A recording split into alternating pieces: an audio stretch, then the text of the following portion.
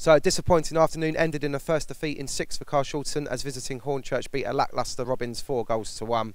In truth, this is a tough one to take. Hornchurch started the better team, and aside from a spell late on in the first half, the Robins never really unsettled their physical opponents. It wasn't too much of a surprise when the Urchins opened the scoring on 16 minutes through Matt Johnson, and then their captain Lewis Spence headed them 2 goals to the good just before the half-an-hour mark. But going further behind seemed to spark something in Carshalton, and they pulled a goal back just 2 minutes later. A Paris Hamilton Downs corner seemingly dropped in at the far post. It's been credited to the likes of Danny Dudley, Jerry and Moo. Paris himself might even have a claim, but in any case it did count and it reduced the arrears. But sadly, that was good as it got for the home side. Striker Chris Dixon got his 8th of the season for Hornchurch just after half-time.